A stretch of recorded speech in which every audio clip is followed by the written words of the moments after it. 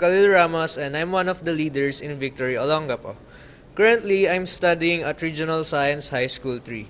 Nung una, ako pala yung grades 11 na taga-RS na umaattend dito sa youth service. And I really believed God and envisioned na someday, dadami yung mga estudyante yung pupunta dito.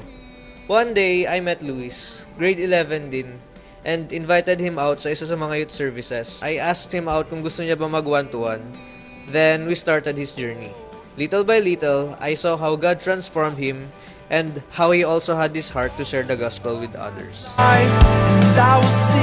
Hi, I'm Justin Russell E. Bernardino and I've became a part of Victory because of Luis. Siya yung friend na nag-reach out sa akin. Kahit na nire-reject ko siya, he still kept reaching me out. Hanggang sa one day, I decided to attend the youth service and eventually did one-to-one with Luis. My life before was not okay. As in, sobrang gulo na parang wala maintindihan. Pero, after Luis and I did one-to-one, I found my purpose in Christ.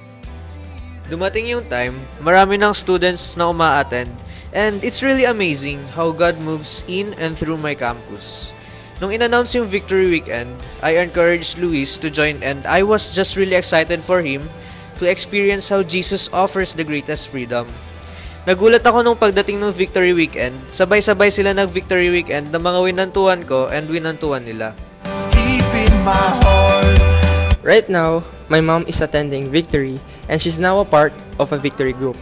Looking back, hindi ko talaga na-imagine na gagamitin ako ni God to become a blessing to other people by sharing the gospel and doing one-to-one.